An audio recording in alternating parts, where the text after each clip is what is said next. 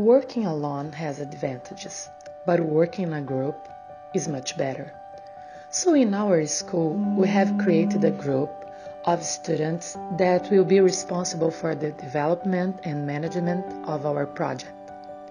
Weekly, we get together in order to update ourselves on everything is happening about our project and enjoy the time to give special attention to our space. Our space is basically an area within the school that was forgotten and full of debris. But with our care and dedication, it has become a room dedicated to our meetings and an agroforest with a space reserved for our nursery of seedlings. With 13 trees and a huge cemented area, the school left something to be desired in terms of sustainability. So, the clogged area was cleared, the soil enriched to receive the various species of plants, and an area was set aside to accommodate the seedlings. In the nursery of seedlings also is located our vermiculture, to where we find earthworms that produce fertile land, used to fertilize the agroforest.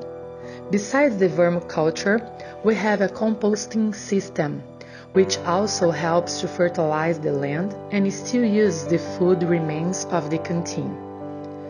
In our school, we work out also with the selective collections that selects all discarded material in order to give them a correct destination. There is also a box for the collection of electronic junk. The students themselves deposit all kinds of garbage, and when the box fills, a cooperative collects it and gives it its proper destination. Finally, in order to guarantee the health and well-being of all, we collect fluorescent lamps, which contain substances harmful to health and the environment.